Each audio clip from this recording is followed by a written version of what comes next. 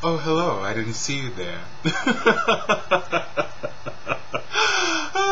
It's me, it's the doctor. Hello, hello, hello. It's Dr. Yuli. The doctor is in. How are you guys?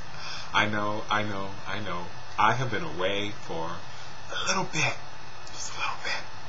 But I'm back. I'm here, and I'm here to just say hello and to get caught up with all of you wonderful people out there that have been supporting me and watching my videos and giving me, ratings and leaving comments and sending emails and friend requests and all of that. I have been getting it, and I know it seems like I've just dropped off the face of the earth, but I'm here. I have been a little discombobulated and bombarded with some things, but I finally, I think, have a clear enough plate to finally sit down and come back home to YouTube and to do a video. So here I am. I'm here.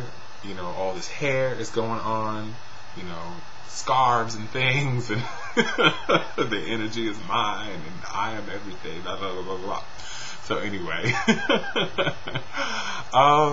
I wanted to just jump right in with a little topic, a little piece that I've been sort of stewing on, a little cooking it up in my little kitchen, and it has to do with communication and how people just don't do it anymore. People don't seem to know how to communicate in the proper fashion, and it's really starting to get under my skin. And let me elaborate a little bit on what I'm talking about. I am a person who is not afraid to put myself out there.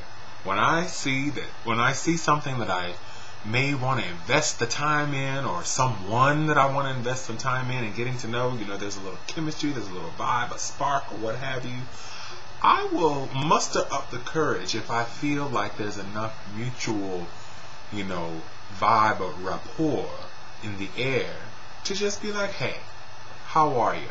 Nice to meet you. How's your evening? How's that drink? Can I get you another one? You know what I'm saying? I will strike up a conversation if I feel like the door is open on the other party's end. What gets me though is how sometimes you will have this connection you establish with someone, and then you all right, let's exchange numbers. Let's maybe hang out sometime. So you do that. You call, or you email, or you Facebook, or whatever, no discrimination here. And then they act like either one of two things. Either they get amnesia and don't know who you are all of a sudden after they was all up in your space, the night before or a few nights back. Or number two, they play what I like to call the too busy game. Oh yeah, I really would love to get together. We really should do this, that, and the other, but I've just got so much going on. Maybe some other time. Let's tentatively do this. You know what I'm saying? You've been there. It's I've got so much on my plate, I couldn't possibly squeeze one other thing in because I'm just so busy. Well, you know what? I'm tired of that. I don't think that's a viable excuse anymore. And I know me coming to this video saying I've been so busy and preoccupied is probably like, oh, well, Dr. Yuli, you calling the kettle black. What's going on? But see, the thing is, when you really want to make a connection with someone, you will find a way to slip in every now and then. You will find a way to just say, I know we haven't made that point of contact, but I'm still here and there's still something. And that's why in my absence, I try to drop off a few things. Even if I haven't come as the doctor to a session, I still drop off a little piece like a song or a poem or some funny little prescription or something, or some little anecdote or whatever. I try to just do those little blips to let you know, well, I'm still around even though I haven't done something like this, which is a real talk session, which is what I like to call these, where we just air out the real dirty laundry, of certain issues. So being too busy is not an excuse. And that's just the bottom line. It's time to ring the alarm, as one of my friends put it earlier, who's I have been having this dialogue with about this very topic over the past couple of weeks. It's time to ring the alarm on that, because we've been through this too long.